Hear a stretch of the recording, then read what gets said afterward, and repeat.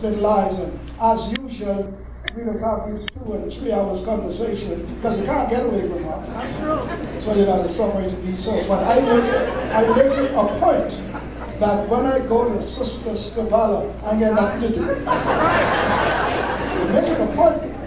I do nothing at all. I don't even plan lunch. Because you don't get away from her easy. And I grew up from an usher in the church from 1970 up to this hour. But Sister Nathalie Scavella was one of those persons that I look at as one of the pillars of Hillside. She was one of the shakers and movers of Hillside. She supported this church with everything that she had. And she never once made an attempt, or I've never heard once, that she was going to leave Hillside. Never forced her. But she taught me a whole lot of stuff.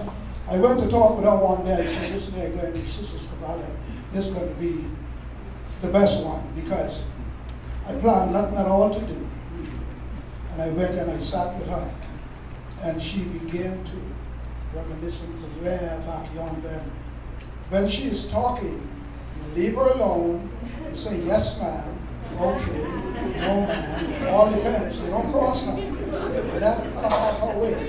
And I thought that allowing her to do that would allow me to get away when I'm ready to go, but I was mistaken. Oh, you ain't going to get away from her easy. And she began to say to me, she said, you know, I was married in 1943. I said, good God, that's before I was born. She said, you see that man sitting there? He said, Pastor, I love that man. He said, Daddy, he said, he take good care of him. He took good care of his children. But she went a little bit further. She said, he said, all these years, Pastor, he said, Daddy had never once lifted his hands to hit me. So that's why I love him so. I said, yeah, thank God for the year when you and him was born. These days, Jesus. So when you look back, if she was married in 1943, it means then that they were together for 72 years. Nowadays, we have a problem to live 2 years together in peace and love. Sister Scavella was an awesome woman. But you know, the best thing I learned about her is her love that she had for God. She loved her God so much. 3 days before she was hospitalized, I went to see her because I understood she wasn't doing too good. And when I walked in, they brought her, she was laying at the couch, and she said to me, I said, Sister Scavella, how are you doing? She said, Pastor, I am in the hands of the Lord. And she repeated that twice. But I was waiting for her to go a little bit further with the conversation, but she wasn't bothering with the conversation. She said, I am in the hands of the Lord. So after she went to the hospital, Halsey called me and told me that Mom was hospitalized. I went to see her. I got up there, I met her there, and I was talking with Sister Scavella. I said, Mom, how are you feeling this evening?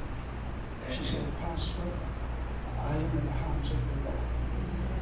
She had that smile on her face, but she continued to say, I am in the hands of the Lord. Brothers and sisters, I know no better place to be than to be in the hands of the Lord. So I have no doubt within myself that Mother Scavella is with the Lord. See, the way you live is the way you will die. a lot of us believe we can live like the devil in hell, and because we have a good church service, that will take you to heaven. But brothers and sisters, may the life you live speak for you. And Sister Scavella, life, and what you heard the folk got up here and say, and he don't lie about that. I was with her for 43 years, off and on, and I used to visit her regularly. And let me say to all children in this place, if we only know, please take pattern after the Scavella family. I don't know if it is because there's a big family, but you know, I have never ever once visited Mother Scavella and Brother Scavella, and some of her children wasn't there. After Elsa retired, every single time I go to that house, I meet him. I don't care what time I go, he was there. They took good care of their parents. Oh, they did an awesome job. They did an awesome job.